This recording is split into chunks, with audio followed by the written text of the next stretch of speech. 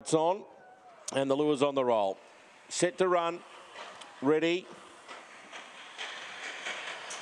Racing, good speed out from Amron Tiger and also Monkey Style pushing through to keep the lead. Alzenity was third, Amron Dan was back to fourth. Getting away from the rail there was Monkey Style. It checked Amron Dan, and going through now to take the lead was Alzenity with Amron Tiger. They're going nose for nose. Up to third was Rhino Bale. Getting checked there was Alzenity.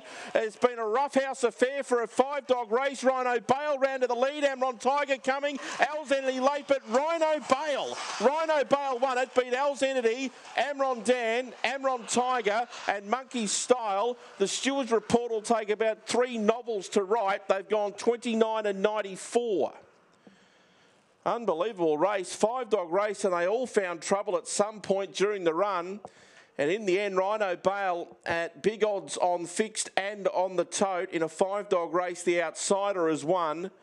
It is 8-2-3. 8-2-3 and 4. 8-2-3 and 4. And one is run at the rear, Monkey Style. 8-2-3 and 4. 5-13, 19 and 18.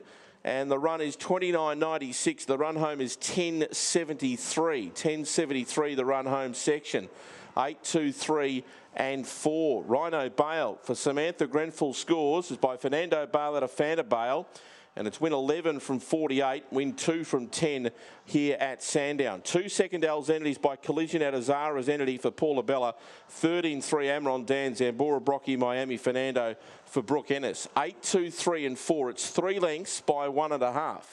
3 lengths by 1.5 the margins on race number 7. Very messy affair. And the winner, Rhino Bale, 1950.